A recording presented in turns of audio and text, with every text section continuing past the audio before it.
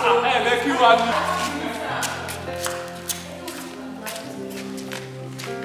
I can't wait for tomorrow again to have another experience of My sister, you are right. Pastor Paul is a man of God, filled with the word of God. Pastor Paul is something else. very loaded. It's just too loaded. Yes, so you are right, Brother Cheso. Hello.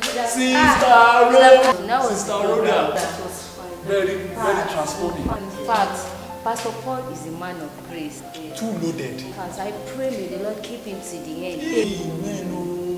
And may he not lose his relevance. Amen. Okay, bye.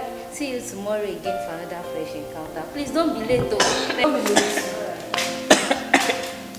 Thank you. Don't be late. Alright, bye. Bye, ma. God bless you. Regards to the family. Pot, calling her to black. Oh, my wonderful sister. Bye, ma. Regards to the family. Someone that needs the fire is telling us that it's already carrying the fire. That we should not be late. She's so cold. Cold like frozen. Yes. Frozen.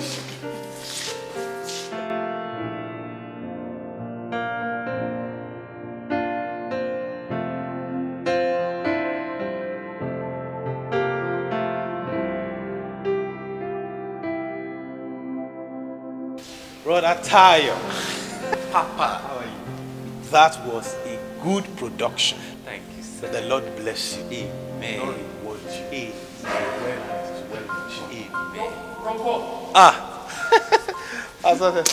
Oh, you are a blessing.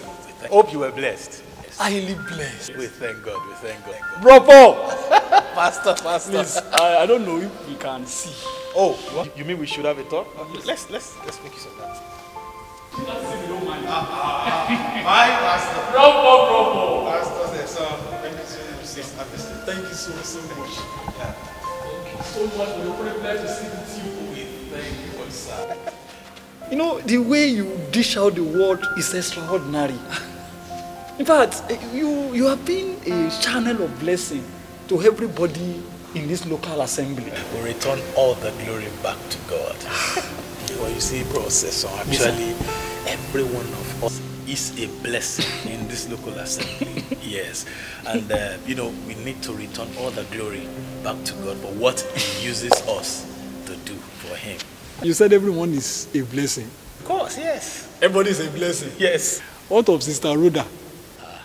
Whose spiritual fire is nothing to talk about. Anytime she's teaching the word of God, can't you see that she's always boring? She's not entertaining. Hey, bro, please, hold on, hold it. Please stop that. You and I need to learn from Sister Rhoda's commitment, lifestyle, and life of humility. Do you know that this Sister Rhoda of a person you are talking about has been an encouragement, a motivation, a challenge to me? Really? Well, she might not be able to stand up verbally and dish out the word the way God is helping some of us, but I'm telling you, she lives the word of God. She is a walking Bible. Really? Yes. Sister Rhoda? Yes. Yes and yes again, Professor. You know what? Sometimes I've been considering stepping aside and sitting down to study the life of Sister Rhoda. I mean, a life of commitment, humility, generosity is a challenge to me. Can anyone come near Sister Rhoda and not be impacted positively? Really? Can you visit her in the house without you coming back with a gift? I mean, that sister is a blessing not only to this our assembly but to our generation. Many a times she comes to this assembly, so early. She cleans the chairs, she cleans the toilet, the conveniences, pray before every one of us gets here. She is a blessing to our local assembly, and that's the truth. Yes. Let me shock you. There was this day I was discouraged, downcasted, depressed. In fact, I was about taking a wrong step which would ruin my life. And I was looking up to God. I was lost. I couldn't just figure out what I would do. But you know what? What? My phone rang. And guess who called? Who? Sister Rhoda. Again?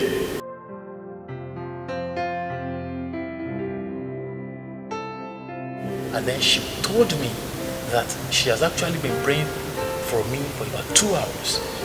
And that God told her that I should keep my faith in Him and trust Him. That situation I was in was going to be solved. My brother, that was a soothing balm, Jesus, to my frayed nerves. As in, that call was an answer to my prayer.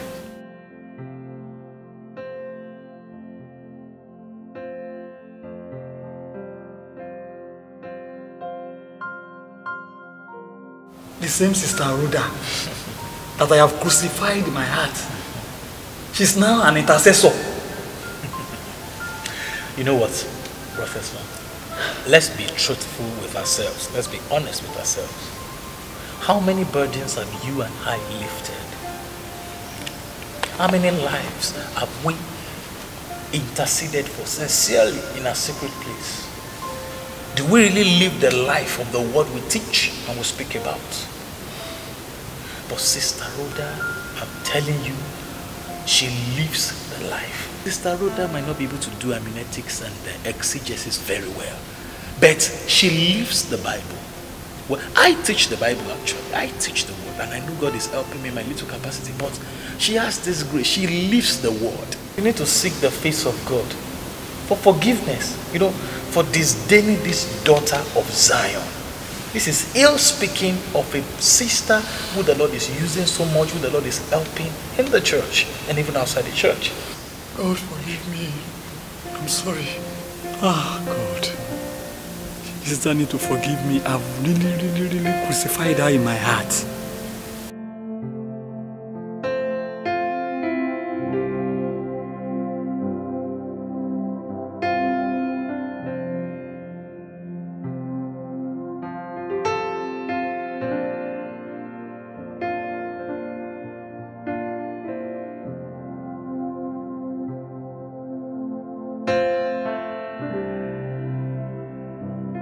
Hello everyone, I am Asegun Oluyemi, your friend and your brother.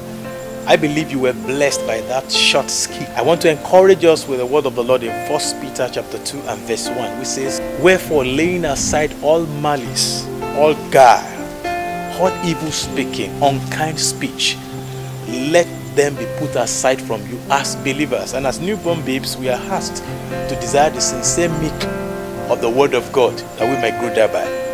If you are a Christian and a believer and you have real time, you study the word of God real time, you have an altar of prayer real time, this will help you so much to grow as a believer, instead of going about with hypocrisy and lies and envies and unkind speech, evil speaking of believers and others around your neighborhood.